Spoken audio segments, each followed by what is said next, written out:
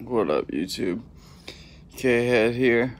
Just coming to give you a little info on the Kratom Syndicate. Okay, so pretty much they just sent me my package. I got the 4.5 ounces of the TKS Signature White, which is one of my absolute favorite whites, hands down. It is just, I don't know. You gotta try it yourself. You will not be let down, I can guarantee you that. Any of their signature series, I will always vouch for them. And of course, this one here, TKS Series White Vein, 125, 4.4. Quality check by Bill. He's always quality checking my goods. Thanks, Bill. Alright, so this is the new thing I want to talk about that they got going on. So I'm going to show you what they sent me with the order. Okay, everybody, right here, Columbia Food Laboratories from Oregon.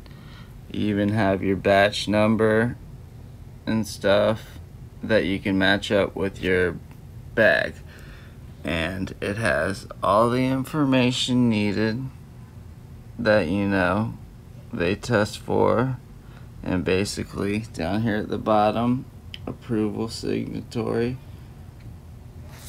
and then they have Wonderland Lab certification of analysis, kratom powder, metrogenine, all the info, I guess a little chart of where your kratom falls into, and then your metrogenine, your 7-OH metrogenine, then down here, metrogenine content 0.91%, yes, adulterants, none detected, identity confirmed, yes. Then we have seal of authenticity verified by and quality assurance. Pretty fucking cool. What other company does that? None.